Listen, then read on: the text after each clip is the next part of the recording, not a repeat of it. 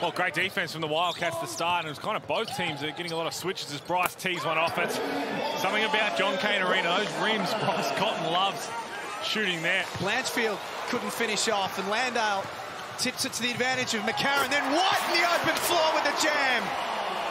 Melbourne starting to find their feet out of the timeout. So Melbourne with the last possession of the quarter.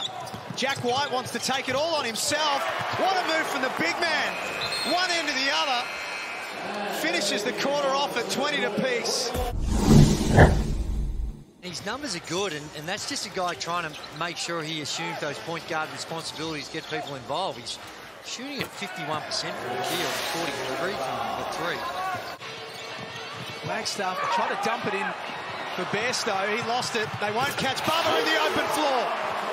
And we have a look here. Great outlet pass by Peatling, and Bryce Cotton doing a little bit of scouting, realising I'm not going to go up and contest that one. Missed shots and breakaways in transition. Their half-court offense has looked horrible. They have got nothing going, which is another reason why Landale has got going. Sherville, again, just coming in with great energy. But you're right, and when Bryce Cotton when the defence does ramp up, he makes the good decision and gets someone a nice, easy one. He's already got 4 assists to his name as the 2 easy backdoor play, and that's better than United's offense. And they've run through play. Landale has a couple to choose from. McCarron, they settle with for the 3 ball. First points of the game.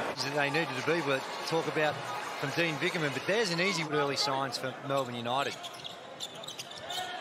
Blanchfield again fires away, this time successful.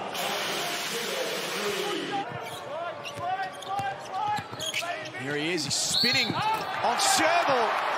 What about the finish?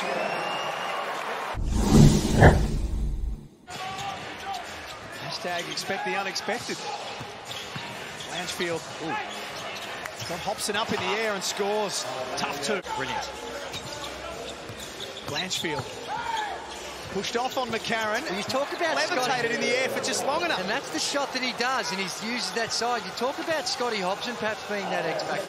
Couldn't really get a good view because both men's feet were right there as Bryce Cotton doing what Bryce Cotton does. He could be 0-13, and then the next one that goes up, you have a good chance of going down. McDaniel with the job guarding Cotton. He got away from him and pulled the trigger. That's long. Sherville high on the glass. Brilliant. Good enough to land and then put it back in. That's a big bucket for the youngster. Landale thought about it for a moment. Now with Hobson. Shot clock at 7. Great find from Hobson. The finish from Landale. Melbourne to the line to take the lead. It was 75-71 when the game finished up, and there was not much between them all afternoon. Cotton, huge. And it's tough for Sam McDaniel. It looks like he's playing tremendous defense. He looks a little ginger, Bryce Cotton. The tip. We'll check that out in a moment. Hobson drives and scores.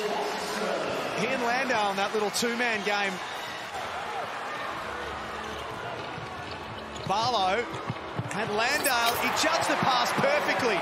Didn't overcommit, and then the... Let's hope that's all that is for Melbourne United and Mitch McCarron. Sam McDaniel sub back in, and it's fitting that it goes right down to the wire with these two teams once more. Cotton for 3.